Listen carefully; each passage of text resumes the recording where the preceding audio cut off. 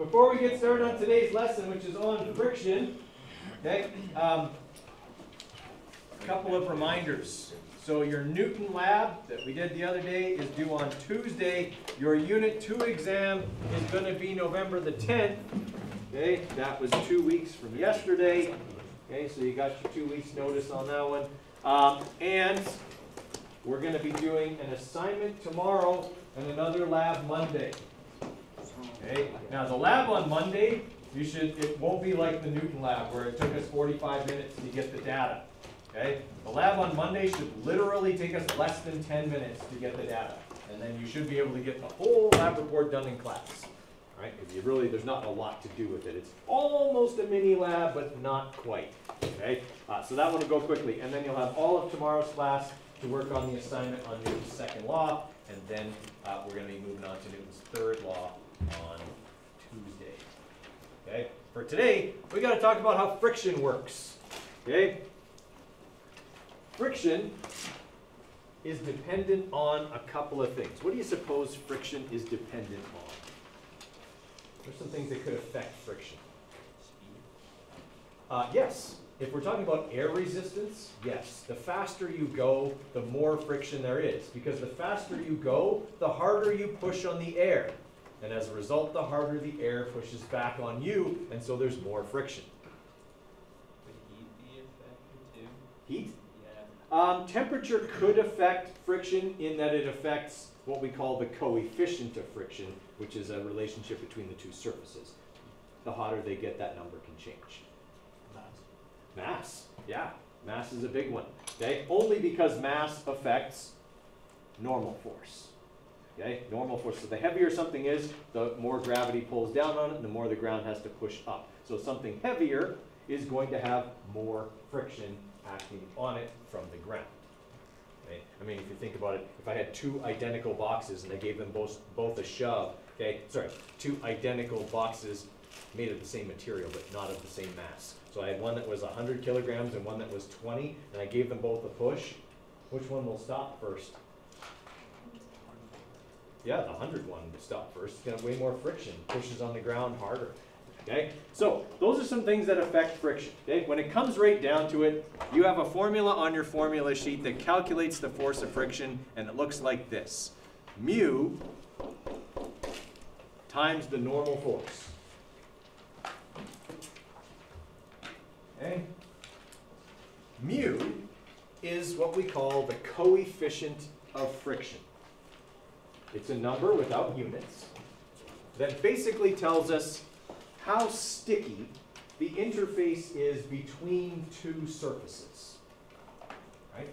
Some surfaces have incredibly high coefficients of friction, and some have very low coefficients of friction. For example, if I put an ice cube in a Teflon pan, I can just move the Teflon pan around. The ice cube would practically stay put. There'd be so little friction between Teflon and ice because they're both very slippery surfaces.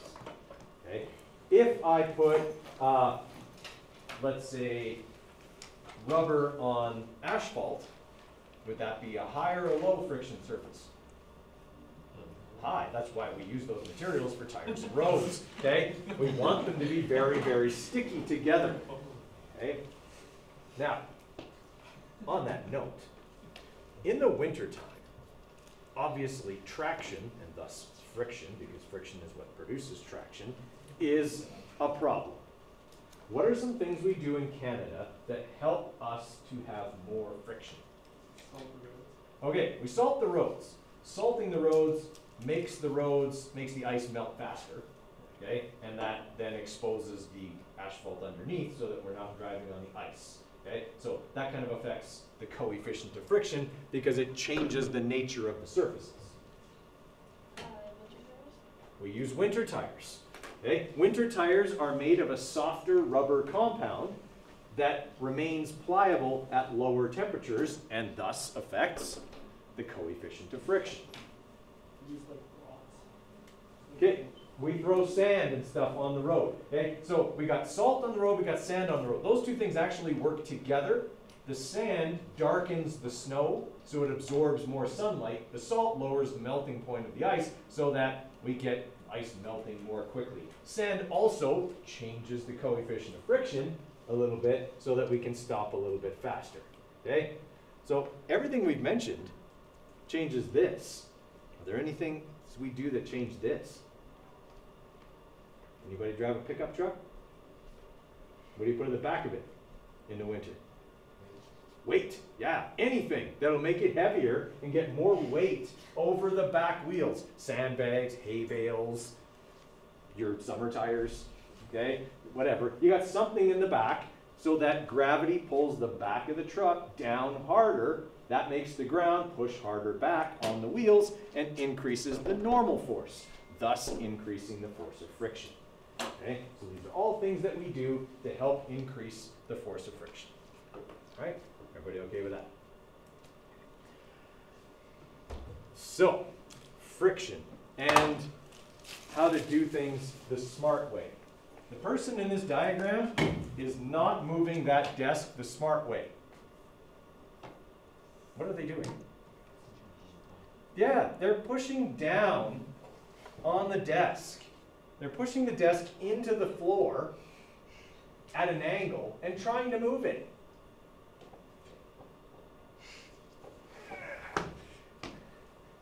Nobody would move a desk that way, okay?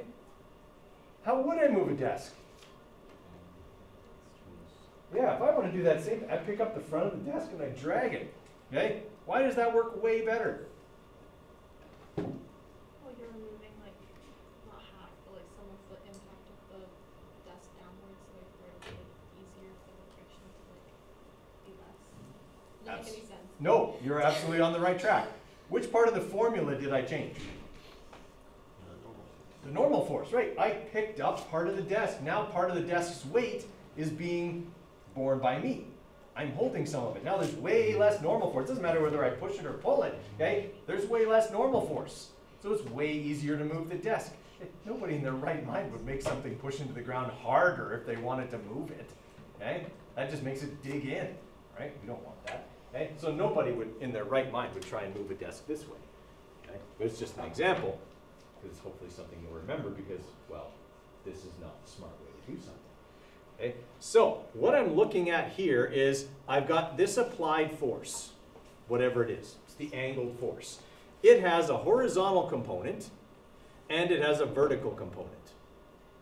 Okay, now the forces acting on this desk in addition to these ones are gravity and normal force. Okay, but I also now have this. So actually, normal force I didn't draw right. How big should normal force be? Yeah, if I wasn't pushing on the desk, normal force would be the same as gravity. But because I am pushing on the desk, I have normal force plus the vertical component of this pushing force. So actually, normal force in this case is greater than gravity, which makes sense. If I push the desk down into the floor has to push back harder. Okay? That's Newton's third law, by the way. Okay? Every action has an equal but opposite reaction. That's Newton's third law. So normally, gravity pulls the desk down into the floor with, let's say, 50 newtons worth of force. The floor pushes back up with 50 newtons worth of force and the desk doesn't go anywhere.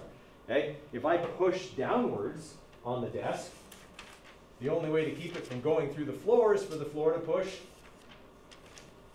back harder. Okay? And that's what it'll do. It'll push back hard.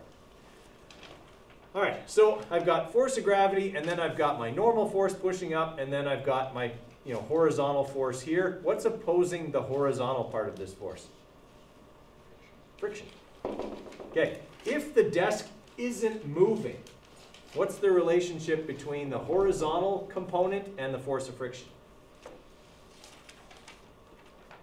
Okay, I see Garrett's doing this. So they're equal, right? It's zero. Okay? The relationship between the applied force forwards and the force of friction backwards is that they're zero. Would it also be zero if the desk was moving at a constant velocity?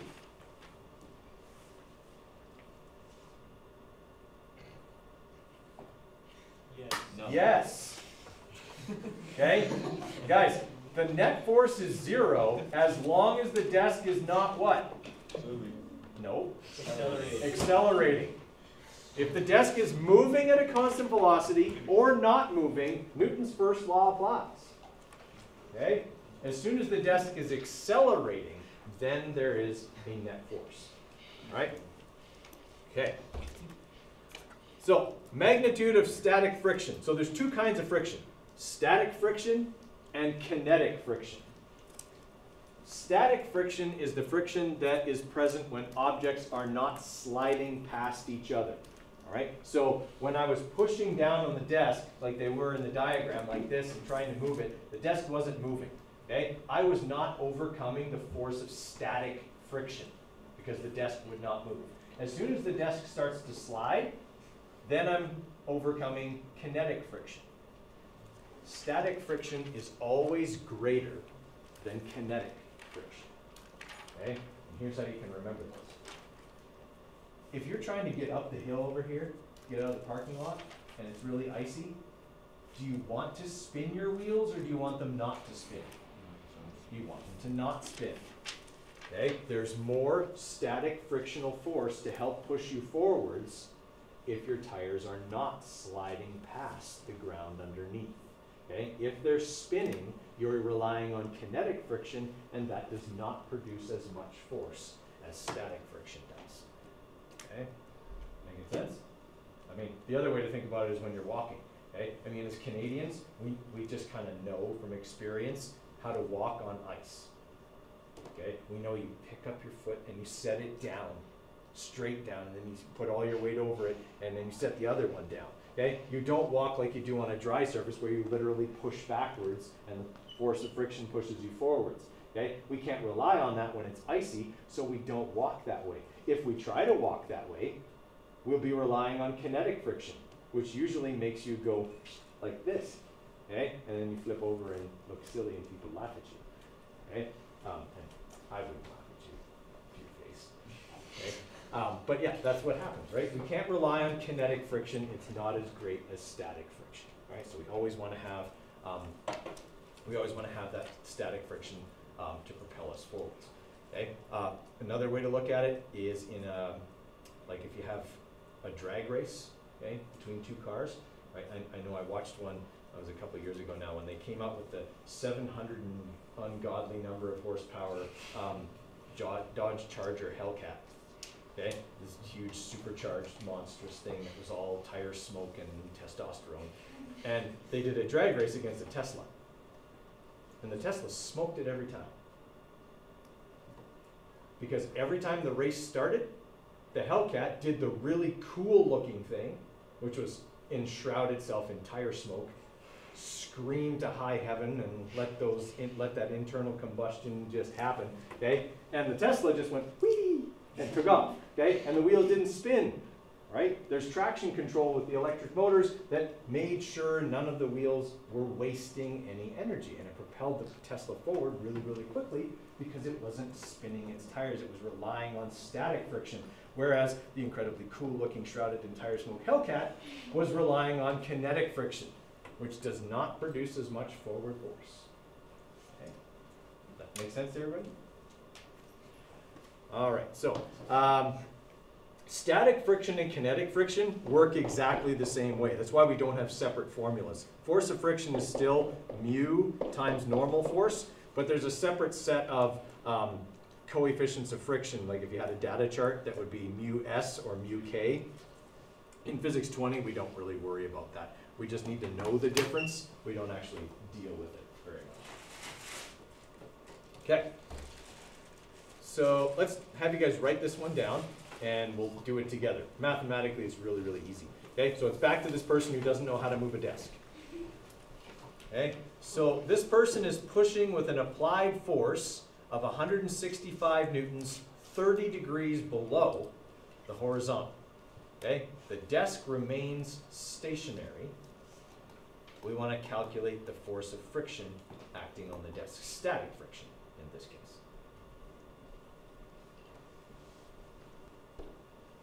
Okay, so the key thing here is that the desk remains stationary. It doesn't move horizontally or vertically. Okay? The reason it doesn't move vertically is because there's a y component and an x component to the applied force. Okay? The y component acts downward, gravity acts downward, and normal force counteracts the two of them. Okay? The desk pushes, or the floor pushes harder on the desk, okay, as a result of this. Now, what keeps the desk from going forward? Friction. All right, so we know then that the horizontal component of this applied force equals, but is opposite, the force of friction. Okay? So I actually don't have to use that formula I just showed you. All I have to calculate is the adjacent side, the horizontal component of this applied force. Because the desk doesn't move, the net force is 0. Okay? Static frictional questions are way easier than kinetic frictional ones because they don't involve the movement of the object. We know the net force is 0. Okay? So we've got then that the force of friction will equal the force, negative force x, okay? And that's going to be the cos of 30 degrees times 165 newtons.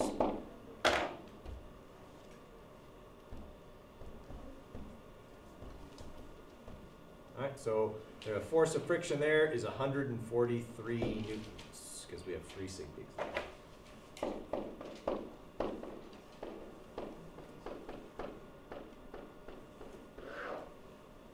Okay, force of friction is 143 newtons backwards. Okay, so I didn't even have to use mu times the normal force. But a part B of this question might ask, what is the coefficient of friction between these two surfaces? Okay, then I would have to use this formula.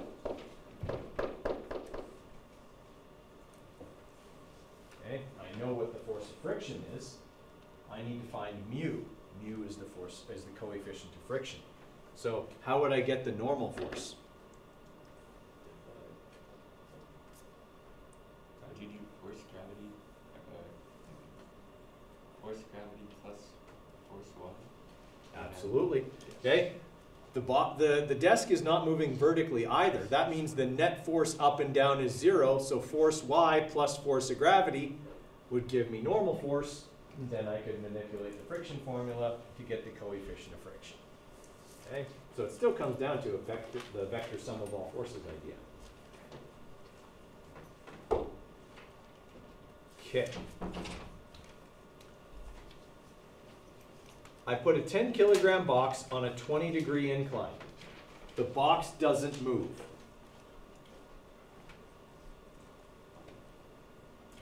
Calculate the force of friction.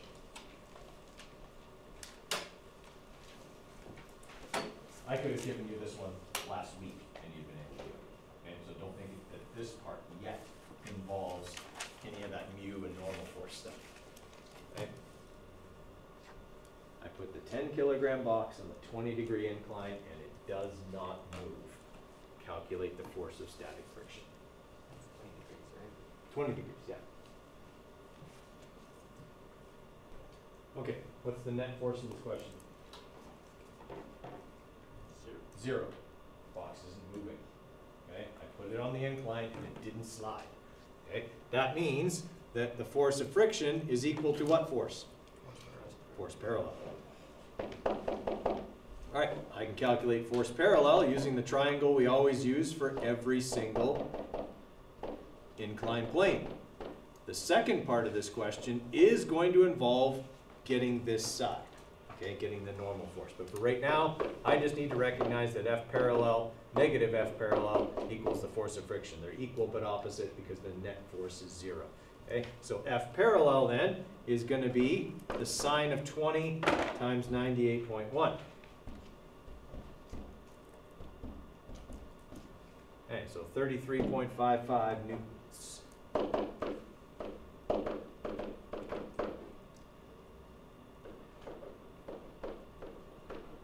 Up the ramp.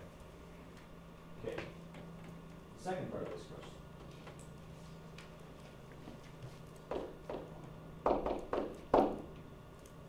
calculate the coefficient of friction between the box and the incline. Okay, now I'm going to walk you through this because you haven't done one like this before. Okay, but this is going to take us to this formula. Force of friction equals mu times the normal force. Okay? On an inclined plane, normal force is not equal to gravity. They're only equal if the surface is flat, and they're working directly opposing each other. On an inclined plane, they don't directly oppose each other. But since I know the hypotenuse and I know this angle, could I calculate the normal force? Yes. Instead of using sine, I'm going to use cos, because it's the adjacent side. All right, so normal force will equal the cos of 20 degrees times 98.1 newtons.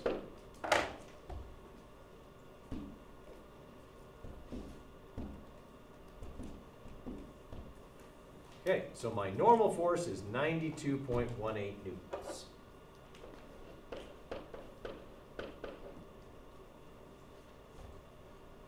Okay, now that I know normal force, and I already calculated the force of friction, can I calculate mu?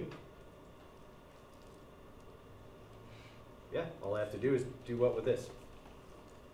Just divide it over, right? Okay, so force of friction divided by normal force equals mu. So that'll be 33.5 divided by 92.18. Sorry, not 25, 33.55. So that divided by that. All right, so I get that the coefficient of friction here is 0.36, because I only have two significant, 3.6.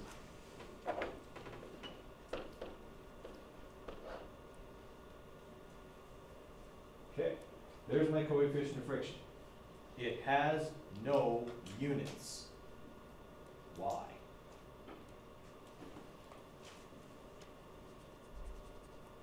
Mathematically, what did I divide to get it?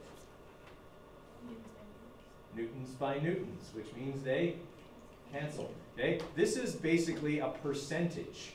Okay? The coefficient of friction is the percentage that the force of friction is of the normal force. So in almost every instance, the coefficient of friction will be less than 1. There are some extreme cases where you will get a coefficient of friction greater than 1. That is really super sticky. Okay, those two surfaces. Okay. Everyone follow what we did there? Okay, so this is where that formula, which is otherwise pretty easy to use, okay, can get a little bit involved because you have to calculate the other side of this triangle that we've never had to do until now. Okay. Okay, this one's slightly different. 120 newtons worth of force is pulling up on this 20 kilogram box. Okay, we want to calculate the acceleration of the box up the 25 degree, or maybe it's not up, but it should be up, the incline. Okay, so we're pulling up with 120 newtons. Mu is 0.125. Okay. Calculate the acceleration of the box. Okay. What are the other forces acting on this box? Force of friction and force parallel. Okay, how do I know friction's acting down?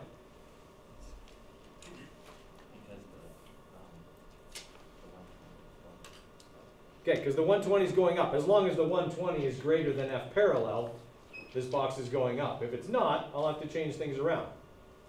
And that's not a big deal. Okay, all right, so I got to calculate FG, so it's going to be 196.2. Okay, I'm going to have F normal, all right, which I'm going to need. And then I'm going to have F parallel. And this is a 25 degree angle. So I'll calculate F parallel first, because I'll need that. That'll be the sine of 25 times 196.2.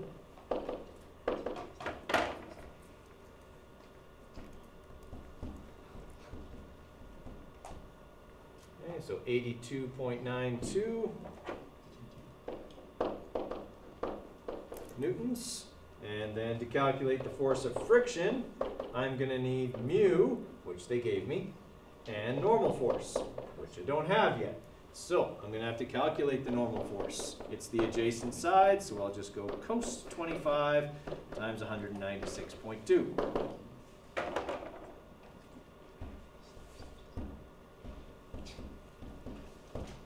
All right, it's 177.82, but I'm going to multiply that by what? That's the normal force, 177 newtons. That's the normal force. I want the force of friction, so I'm going to take that number and multiply it by mu, which is 0.125. So it's going to make it a lot smaller. Okay, so I'm going to take that number there, multiply it by 0.125, and we're looking at 22.23 newtons. All right, and this one was 82.92. All right, so that's less than 120, agreed? The two of those forces acting down are still less than 120, so this thing is definitely going up the ramp. Okay, now can I calculate my net force? All right, so F net will be 120 minus 82.92 minus 22.23, okay, to get my F net. So 120 minus that number minus that number. All right, so my net force is 14.86 newtons. And now I can calculate my acceleration by just going F net divided by mass. So 14.86 divided by 20 kilograms.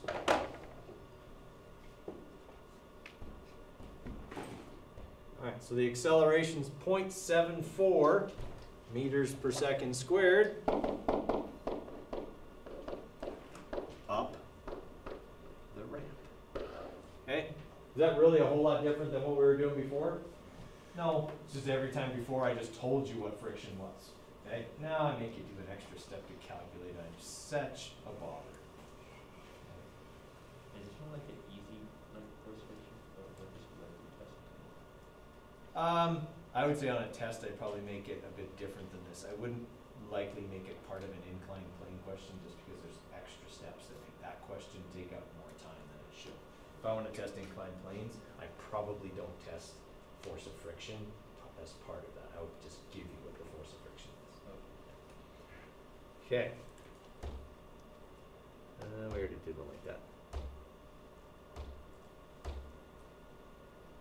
Yeah, we already talked about that. Doesn't really change anything. Okay, we did one like that. We just did one like that. Okay. No. Where's the one I want? Okay. Show you this. These are the different coefficients of friction, okay, for different surfaces. Okay, so copper on copper is an extremely sticky interface. Okay, sliding two pieces of copper past each other is really hard. The coefficient of friction between them is 1.6 if it's static and 1.0 if it's kinetic. Remember I told you it's very rare that you're going to get a coefficient of friction greater than 1? Okay, that's one of those rare cases.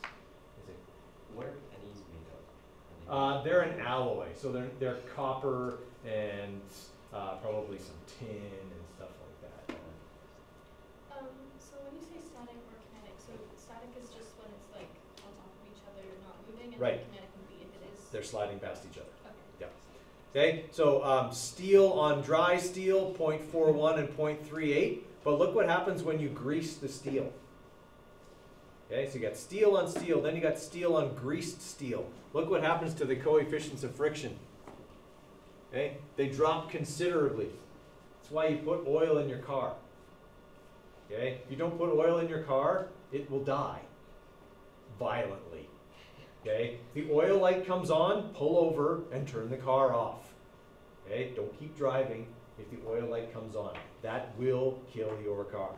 Because if it runs out of oil, the coefficient of friction between the pistons and the cylinder walls will go to this and then to this. And when it gets to that, the pistons stop moving and the engine destroys itself. Okay? It's called seizing. Okay? There's so much heat generated that the metal of the pistons and the metal of the cylinder walls expand and squeeze each other, okay, until the pistons cannot go up and down, the connecting rods disconnect and go through cylinder walls. And at that point, usually oil sprays everywhere. And then there's a cloud of smoke and a horrible screeching sound as your car dies.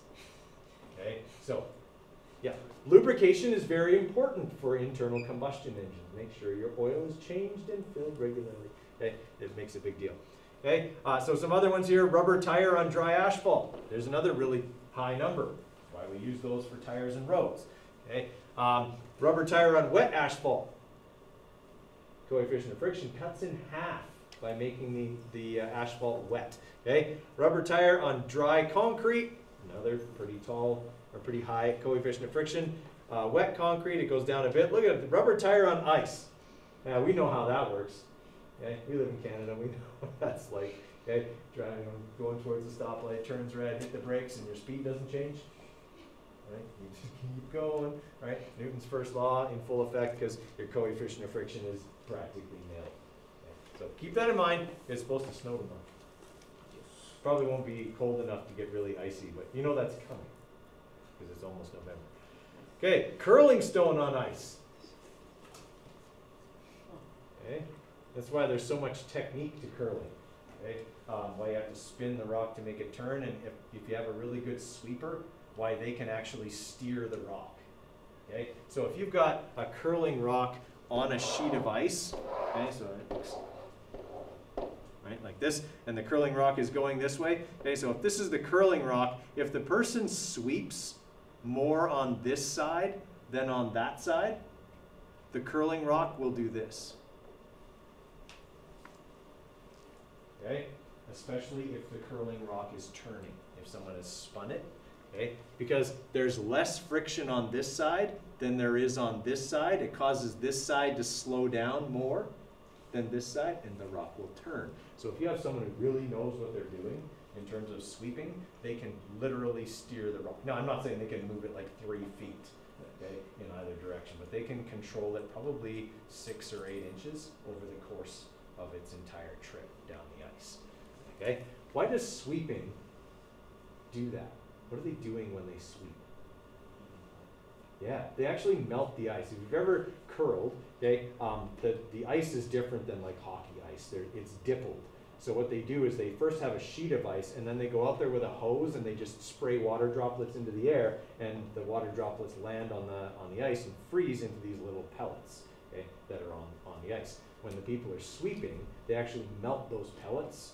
Okay, and that creates a water interface between the rock and the ice, almost like hydroplaning. Okay, and that actually reduces the friction even more. Okay, it's the same thing happens when you spin your tires. Okay, on the ice, you melt the top layer of the ice, which creates a nice layer of water to lubricate the tube.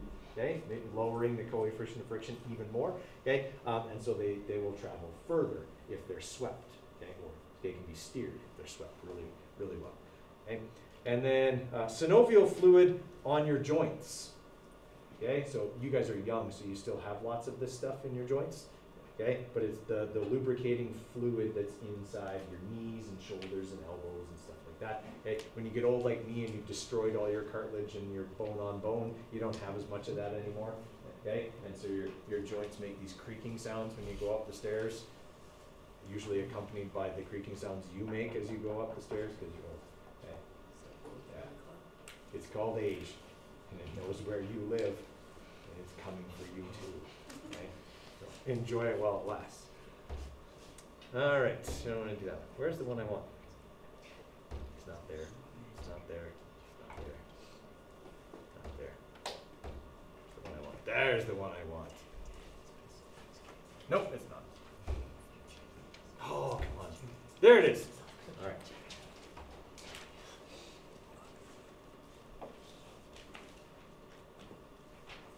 All right. I have a 20-kilogram box, and it's sitting on a level surface. It is being pulled by a 400 Newton force angled 10 degrees above the horizontal. The box will slide horizontally. It's not going to move in this direction. The coefficient of friction between the box and the surface is 0.255. Calculate the acceleration of the box. Okay? There is a vector component to this that you need to keep in mind.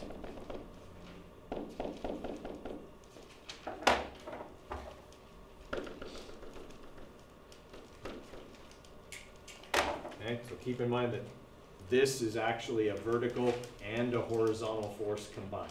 Okay? All right, first thing I want to do is calculate the horizontal and vertical components of that pulling force. I know the box isn't going in the direction of the pulling force, so I just want to know what its vertical and horizontal components are, because they're what really affects this movement. Okay, so the force horizontal will be the cos of 10 degrees times 400 newtons. Okay, so cos of 10 times 400 is 393.92.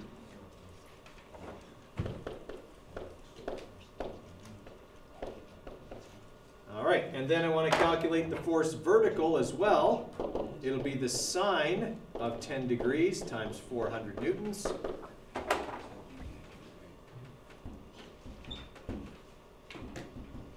And that's 65.46, or sorry, 69.46.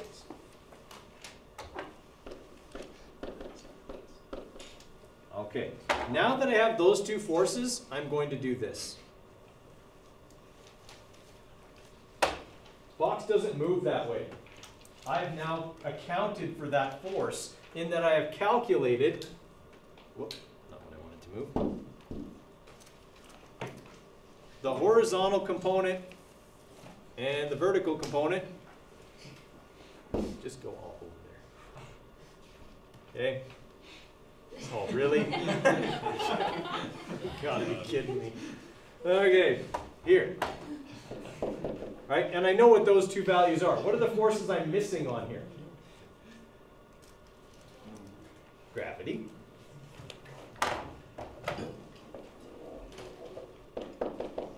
And it's going to be 1962 newtons. Okay, sorry, 196.2 newtons. All right, what other forces am I missing? Force normal. And what else? Force of friction. Won't be static because we're actually calculating acceleration here. Okay? All right. I know what the force horizontal is. I know that this is 393.92 newtons. Okay? I know the box is accelerating that way because the question kind of told me that. Okay? So I need to know what the force of friction is. If I'm going to calculate the acceleration, I need the net force, and I don't have it. Right? How do I calculate force of friction? Mu times the normal force. Okay. How do I get normal force?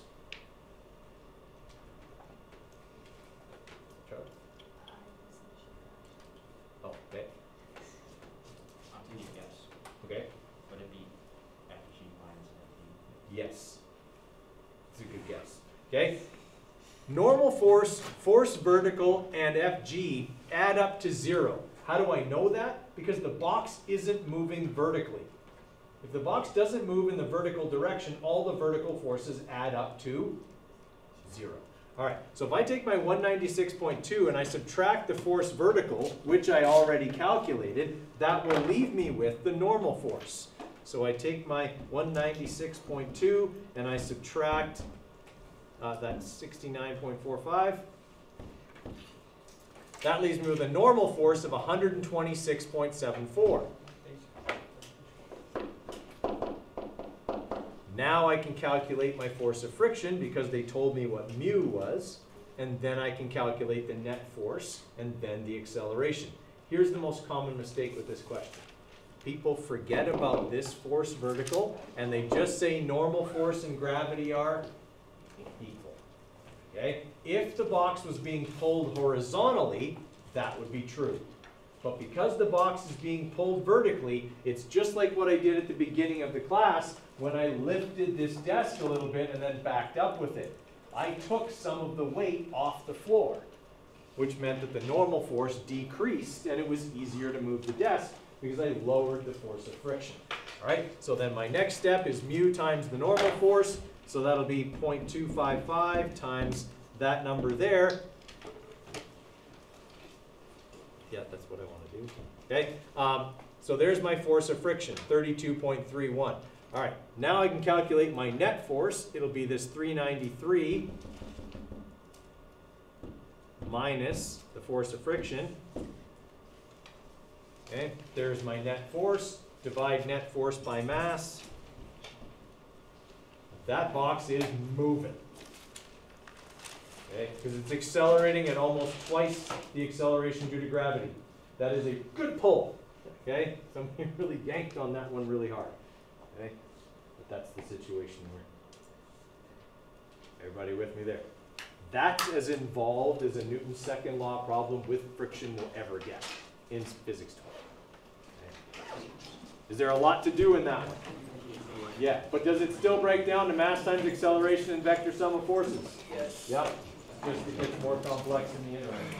Okay, we'll leave it at that for today.